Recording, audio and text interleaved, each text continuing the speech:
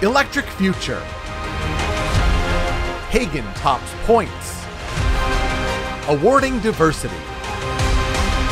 All right now on Stellantis Spotlight. Stellantis announced its plan to invest $3.6 billion Canadian dollars, securing the future of its Windsor and Brampton assembly plants. The company will also expand its Automotive Research and Development Center to become the first battery lab in North America.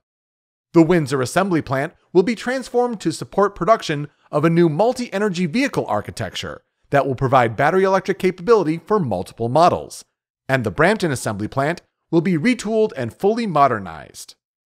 The investment will help accelerate the company's move to a sustainable future in support of the company's Dare Forward 2030 strategic plan and its long-term electrification strategy to invest $45 billion Canadian dollars through 2025 in electrification and software globally. The Tony Stewart Racing, Funny Car, and Top Fuel teams continue to demonstrate consistency and improvement during the first part of the National Hot Rod Association Camping World Drag Racing Series season. Coming off of first place and his second Wally Trophy of the season, Matt Hagan muscled to the number 2 position on the eliminations ladder at the Circle K 4-Wide Nationals this past weekend.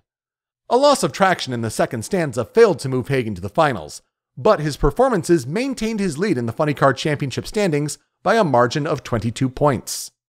Racing continues next weekend, May 13th through 15th, at Virginia Motorsports Park for the Virginia NHRA Nationals, where the Tony Stewart Racing team continues to race to the top.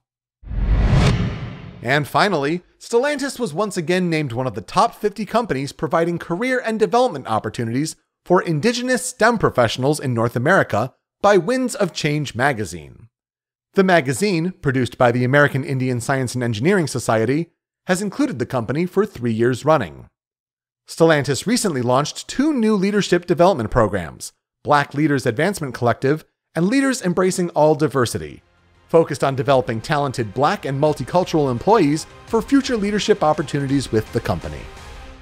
Those are this week's top stories on Stellantis Spotlight. Reporting for Stellantis Digital Media, I'm Peter Spezia.